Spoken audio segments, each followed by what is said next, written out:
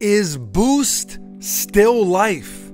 Or is Boost dead? Me, I say Boost is still awesome. I still love it. And think about this. Whenever a new sneaker comes out, say like a running lifestyle type shoe, one of the first questions we get every time, one of the first questions is, how do they compare to Boost? Are they better than Boost?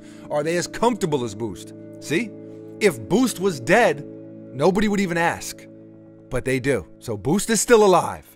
Now, I got a pair of the Nike React Element 87s recently. If you have not seen that whole video, we'll put a link in the description. You can go check that out. But first, I posted a picture of them, I think, on my Instagram story. I think that was where I first posted them. And literally, the first 3 or 4 comments, 3 or 4 messages were, are they more comfortable than Boost? So here it is.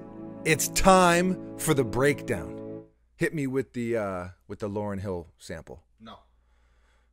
Why not? I mean, Drake did it. Drake paid for it. Okay, fine. Nonetheless, it is still time for the breakdown. It is time for our breakdown. The Nike React Element 87 versus the Adidas Ultra Boost. Right off the bat, the 87 is $160 and the Ultra Boost is $180. So Nike has the better price point, retail wise anyway. Now you can get Ultra Boost on sale now, and I think that the Element 87, at least initially, is going to be a sneaker that sells out quick. So you get what I'm saying. But retail wise, the Element 87. Let's talk about the fit really quickly. The Ultra Boost runs a little bit big, maybe a half size, and the Element 87 runs a tad snug, maybe a half size.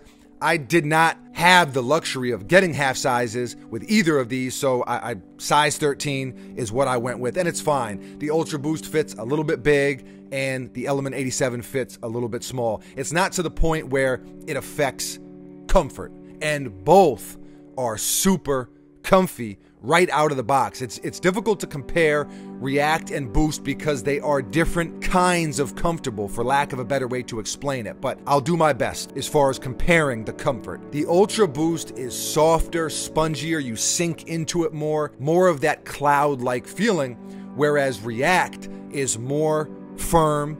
It gives just enough, it absorbs just enough to where they're still really comfortable, but also more responsive. Now, with these two sneakers, responsiveness doesn't really matter because they're both lifestyle sneakers. Neither one of these shoes are shoes that you're going to want to run a marathon in, but it is something to note. Also, this React is a lot chunkier than the Boost. It's also a lot chunkier than other React models. It's more chunky than the Epic React. It's more chunky than the Odyssey React. It's very, very chunky. I mean, you look at these side by side, it's chunky cushioning. Also, this React is a lot chunkier than the Boost. There's just more of it, and you can feel the difference when they're on your feet. So I love that about the Element 87s. The materials is another aspect I want to talk about, because I think aesthetically the Element 87 is way better, but the Ultra Boost feels better.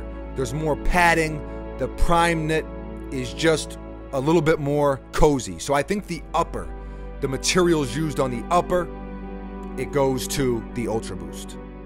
The one real question mark for me regarding the Element 87 is durability, and time will tell as far as that goes. You know, we will update you. We will give you a durability test, all of that good stuff. But man, right out of the box, I'm shocked at how comfortable the Element 87 is. I think the cushioning is actually on par in its own way with Boost. The regular Epic React isn't. It's comfortable, but it's not on par with Boost. But these, because they're so chunky, man, it feels like heaven. It really does. Still, I would give the nod to Boost on overall comfort, especially because of the materials that they used on the rest of the shoe, like I just mentioned. And it also fits me a little bit better, just as far as the shape of the shoe goes and my foot personally. I'd give the Element 87 a huge edge, just as far as how cool it looks. Aesthetically, I think it looks way better. And also the price point is better, like I mentioned. So I think because comfort-wise, it's right there, and then to me it looks so much better. If I'm reaching for a sneaker right now, I'm not going to reach for the Ultra Boost. I'm going to reach for the Element 87. You know, that's just me. If you know me, you know that I love Ultra Boost. I still love Ultra Boost, but these Element 87s are marvelous. I mean, they really, really are. I think it's going to be sneaker of the year for me. I know it's early, but that's what I think. Let me know how you feel about these sneakers, which is better. You know, I've never been a guy who picks brand, it has to be Nike, has to be Adidas. I enjoy both. I love Adidas, I love Boost.